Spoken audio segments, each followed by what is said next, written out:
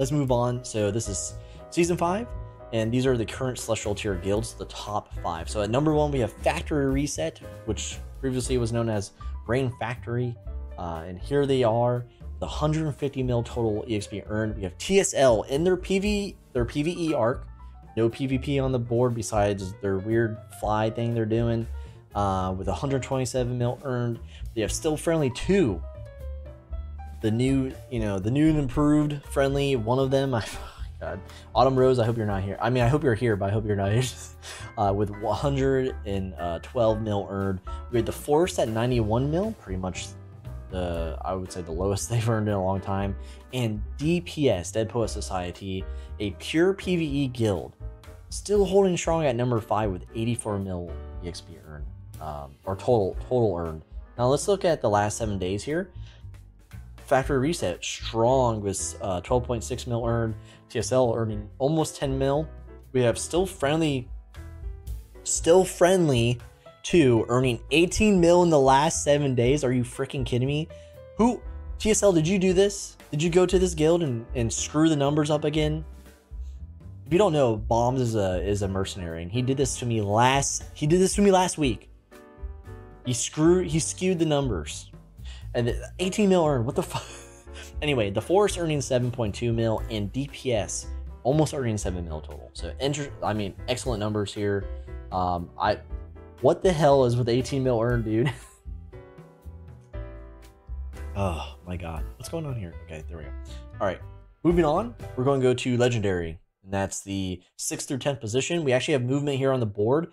This is exciting stuff here, especially for Jason, who will watch the VOD later, I bet, and throw his fist in the air. But we have Friendly, another friendly guild, a conglomerate. They like to say the friendly family. They don't pay me enough to say that, okay? So I'm not doing it. But we have Friendly here at 79 mil, almost 80 mil earned total.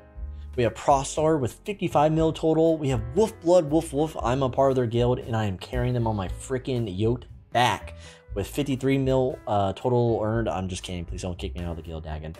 But here we go. Asgard moving 2 positions forward with 37 mil total EXP. Now this is a special guild to me. They're on the short, but no, I'm just kidding. But they were tier 2. I was rooting for them since tier 2, even when they had some unsavory characters join their guild after the Babel sanction and some other weird stuff that happened. I was still like, Jason, you got this. And look at him. So they breached Legendary, and now they are a top 10 guild on the SGL. So Jason really pouring his soul into this guild, and to everyone else that's supporting Jason in Asgard, hats off to you. So congrats, 2 whole positions up, number 9. That is a huge milestone for Asgard, coming from tier 2. It's excellent stuff. And then you have Murders of the Universe getting pushed down from Asgard, but they also bumped into Legendary tier, taking out Shadow Garden, those freaking noobs. Shadow. But they came in, and then they got bumped by Asgard, and now Murders of the Universe finally putting skin in the game at number 10. So excellent stuff. Let's see what everyone earned though. So 6.5 here with Friendly, almost 5 mil for Prostor, almost 5 mil for Wolfblood. So if I had to pick a nemesis for Wolfblood, it's Prostor. It's neck and neck. Improvements on both, or neck and neck via guilds, and their personal achievements and improvements are, if you had a graph, it's parallel to each other in what both guilds are able to put out with their members. So it's season, by the end of season 5, you could put a bet on any one of them. But then you have also Asgard coming in 4.7 earned, and Asgard's a super strong guild. So Wolfblood, let's look at total again. There's a safe buffer, but you never know. You never know if Jason's just gonna wake up one day and drop 20 grand into. No, I'm just kidding. Anyway, and then Murders of the Universe earning 2.7 mil, pretty weak compared to everyone else here. But that's Legendary. It's just good to see things happening. All right, moving on to Epic. So moving on to Epic, we have Shadow Garden's fall from grace here. Committed to season 6 just to be a loser. No, I'm just kidding. I'm so kidding, Shadow. But anyway, At 11, we have Shadow Garden. We have Heaven and Hell at 12. They changed their name back, I guess. That they were just Hell at one point. We have Resolve at 13. We have Knights at 14, and we have Bloodlust at 15. So Shadow Garden with 36 mil total, Heaven and Hell 29.7, so basically 30 mil total. Resolve almost at 30 mil, 27.4, and Yeast 26.2, and Bloodlust 25 mil. So Bloodlust. So noticeable guilds here. I mean, Shadow Garden falling, it's to be expected. They were top 10 for like the whole season. But Heaven and Hell, they had a resurgence. It's a classic guild ran by Pratt, and a lot of H&H or Heaven and Hell players came out of retirement and came back to the guild specifically for this climb. They've only been here for season 5, and they've already reached top 12. I don't know if they'll stagnate. They're a pretty healthy guild still, but we'll see. Now Resolve has been here for the whole season, and they are a super new guild, previously tier 2, and they're stable. So always good to see that they're not falling behind the rat race. He's very much questionable. He has been stagnant. We'll see here in Earned EXP what's really going on. And Bloodlust, ruled by Silver Wolf, former Wolfblood leader, member, brother, and my personal homie. They exploded into epic tier, and I mean, if you just coast, even if you fall from here, I would say as a brand new guild that has rocketed forward with the help of friends and then also commitment from Silver, I'd be happy with it. But let's look at Earn, shall we? 2.7 with Shadow, still dominating the tier they fell into. 2.5 from Heaven and Hell, 2.2 from Resolve, 2.3 from Yi, so I guess not entirely dead, they just pick and choose, and then 2.1 from Bloodlust, he's still looking for his core knights, so to speak, or core warrior. So if you're looking for a new guild and you're looking,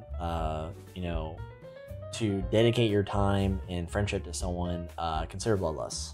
He's not paying me to shill his guild out, but I wish he was. Alright, let's move on. Let's move on to Elite. So, Elite tier is 16 through 20. We have some movement on the board. And we have Wolf, not to be confused with Wolfblood, you know what I mean? But we have Wolf here at 16 with 1.4 mil total EXP. Italia, who are not all Italian, by the way, should not be fooled.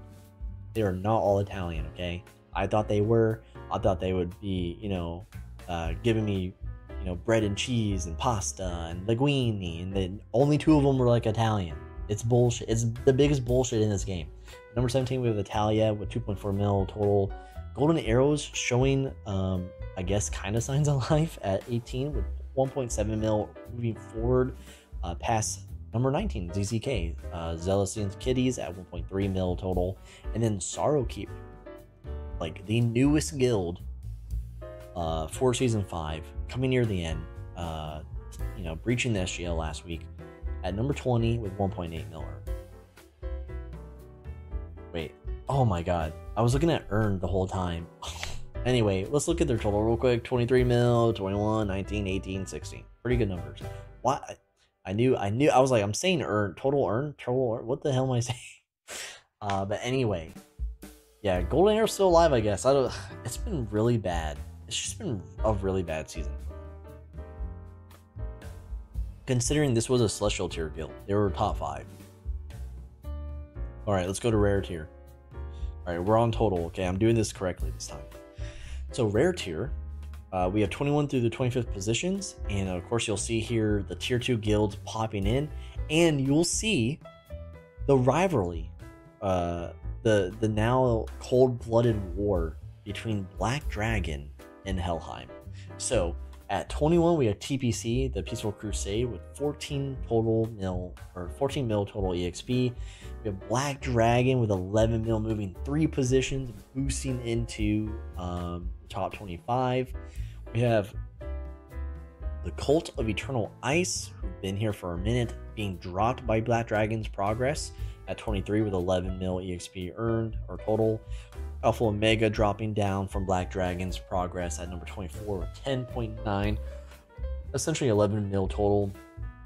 Then Helheim chasing Black Dragon at the 25th position with 10.7 total, 10.7 mil total EXP earned. So I get Helheim, you know, we saw what we read from our source here at CouchCat. Helheim had pushed past Black Dragon in that surprise backstab. I guess it didn't pay off, and Black Dragon looks freaking pissed off about it. So it's excellent to see stories like that come to fruition in the SGL. So congrats to both of them for one coming into the SGL. Black Dragon was here before, obviously, but Helheim, this is their first popping that SGL cherry, and it looks like it's going to be hell for them if Black Dragon has anything to say about it. But this is rare tier. I mean, most of these guilds were in the tier 2 system. Black Dragon, Cult, Alpha, and Helheim are all tier 2 guilds. So let's look at what they're earning though. So TBC, I thought they're, you know, I've been making jokes that they're dead, right? Well, they've earned 500,000 EXP, so they're dead. They're essentially dead right now. Black Dragon with 1.5 mil earned in the last 7 days. Colt earning less than 0.5 mil, dead. And then Alpha and Omega almost earning a mil, kind of dead. And then Helheim chasing Black Dragon with 2.2 mil earned for the last 7 days. So interesting stuff here going on in rare tier. And that concludes the top 25. We'll be ending the SGL report with the tier 2 system, which is my favorite part of the SGL, because I'm in it. No, I'm just kidding. All right. Yeah, you can see it all. Excellent, dude. The zoom is perfect. Okay. There's a lot of guilds here, so I'm not going to just go off numbers. I'm going to go off positioning. So, Newbies is dead, okay? Newbies is super dead. I'll just keep it on earn to show the deadness. They moved on to DGK, which is Demo's latest guild.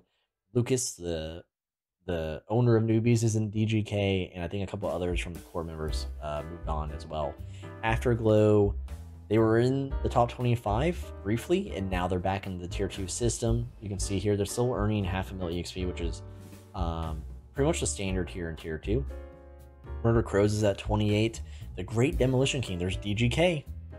DGK moving 2 positions forward. I don't know if they're going to make top 25 this season, but season 6, if they don't explode or implode, there's a good chance here. But they are still full noobs. Demo, Lucas. So Step and Chill, dead at number 30. Rest in peace, Cord. He's not actually dead, but, you know, rest in peace. Dante's Inferno Room, earning, I mean, substantial, but they're not really going anywhere here at number 31. 32, we have Gorilla Wizards, which is rest in peace, Gorilla Wizards, an OG guild, a top contender guild. They were a legendary guild at one point, and now they're all the way down here, and they're just kind of like floating along because they're a powerhouse in Idle MMO. House of Bamboozle at 33. Volpinia at 34, which is Vex's guild, pretty much dead. There was momentum, and then they never got past this. And then Ego, the newest guild in the tier 2 system, at 35.